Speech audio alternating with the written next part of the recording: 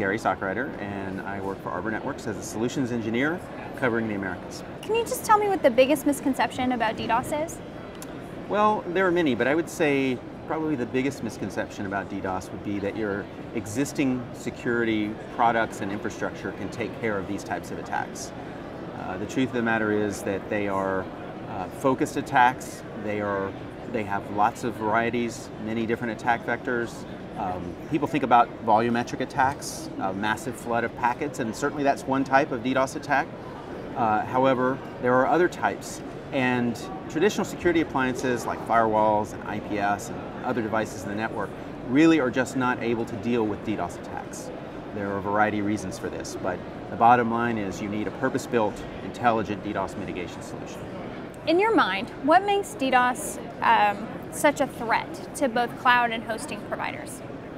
Well, the truth of the matter is, when we talk to customers, we talk to networking and security professionals, they tell us that right now, the most common security protections that are in place in the cloud, in the data centers, are those traditional security mechanisms like firewalls and IPS, access control lists on routers, right? And these mechanisms really just are not capable of withstanding these types of attacks. So we know that they're vulnerable. We also know that in the cloud, you don't control who else is in that data center with you, right? So if you think, for instance, maybe I run a business that would not really ever attract attention, no one knows about it, I'm not going to be much of a target of a DDoS attack. On the other hand, there may be, when I move my business, my services applications into the cloud, into that data center, there may be other entities operating within that, right? Other customers in the data center who are frequent targets. And then what's going to happen is I'm going to suffer the collateral damage when they're attacked. So this is something we really need to be paying attention to and make sure that we have those purpose-built solutions for the data center. As we're here at HostingCon, can you talk a little bit about Arbor's experience working with cloud and hosting providers? Absolutely. In fact, we have a lot of customers that run cloud services, that run data centers, hosting services. And what we found is that the ones that have the protections in place that can offer a safe and secure environment are going to be able to demand a premium for their hosting services for their customers.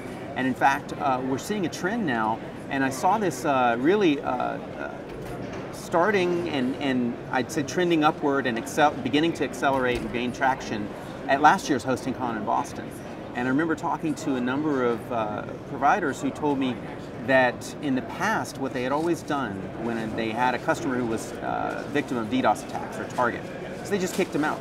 They told them, go somewhere else. We don't want your business, right? Because it damages our infrastructure, it gives brand reputation, and we have to pay out SLAs, our customers lose access to their sites. Yeah. Now what they're doing is they're putting in DDoS protection services, and they're offering that either as a premium service that they can upcharge for, and in some cases they're using it to differentiate themselves, to be able to increase their margins. Sure. And they can advertise that to their customers. In fact, I even talked to a couple of hosting companies that were looking to specialize in taking on the most vulnerable entities that are most frequently attacked and offering that as a premium level service. We'll take you. Everybody else is kicking you out. We'll take you in. We can protect you.